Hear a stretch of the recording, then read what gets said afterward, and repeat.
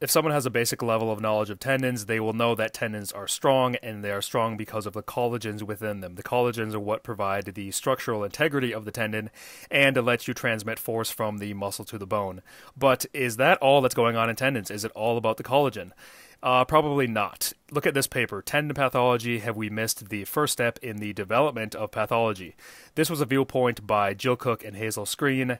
They started out the paper by saying end-stage tendon pathology is degenerative. But there is considerable debate about how we transition from normal tendon to degenerative pathology. If we take an example, let's say you overload the patellar tendon, you get pain. What is going on? The old way of looking at things would say that you have damaged the collagen within the fascicles. The collagen are what provide the structural strength of the tendon. You've overloaded them, they're damaged, and now you have to rehab by focusing on getting the collagens strong again. But that's not all that's going on. Tendon is not that simple. It's not just about the collagens and making the collagen stronger. If it was, you could use an analogy like a rope and say that you tug on the rope too much, you disrupt the rope, and now you have to heal the areas within. It's not that simple. This is because of the interfascicular matrix. Look at the fascicles and the area outside of the fascicles. This is the interfascicular matrix. It's a gel-like area. It's high in elastin, so it's elastic, and it's high in lubricin, so it lubricates.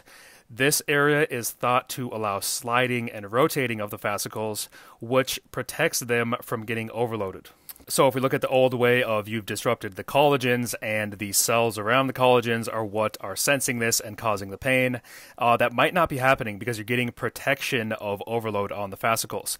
And this makes sense because if you look at the interfascicular matrix, it has about 10 times more cells, and they're subjected to larger strains of tension, shear, and compression.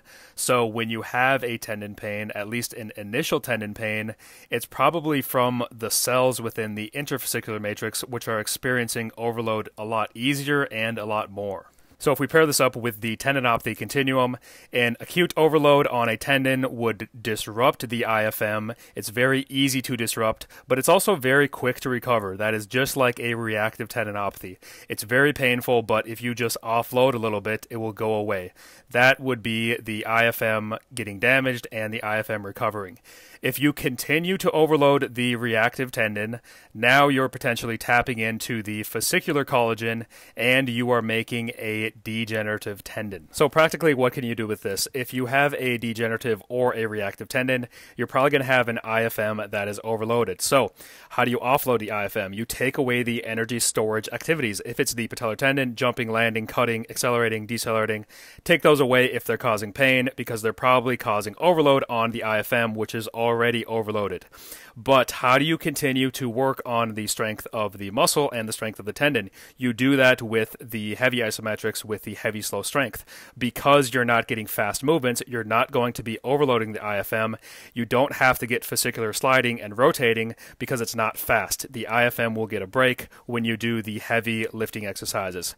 But this also means if you want to get back to sport, if you want to get back to energy storage activities, you can't go straight from all of the heavy strength stuff right back into sport because you haven't progressed this ability for the IFM to slide and rotate, which might have to be done in a progressive manner. This is just more support to use common sense in your rehab plan for a tendon. Hopefully that helps. Try it out. Enjoy.